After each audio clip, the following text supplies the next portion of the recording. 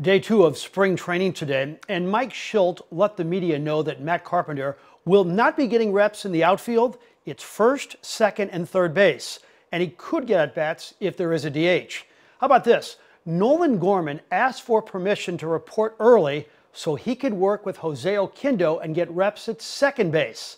That's a smart move. Learn from the master. The skies were sunny today in Jupiter, and the outlook is sunny in the eyes of pitcher Mikolas. He threw today and worked out in his recovery from forearm surgery that caused him to miss all of 2020. Miles says he expects to feel sore tomorrow, but for him, it's all part of the process. As I go forward, I don't believe it's pain management. I just think it's learning to, I threw a bullpen today. I plan to be a little sore tomorrow. I'll probably take it easy. And then after that one day of soreness, I expect to be fine. And then, go about my spring training days pretty normal. And then, get ready for my next bullpen.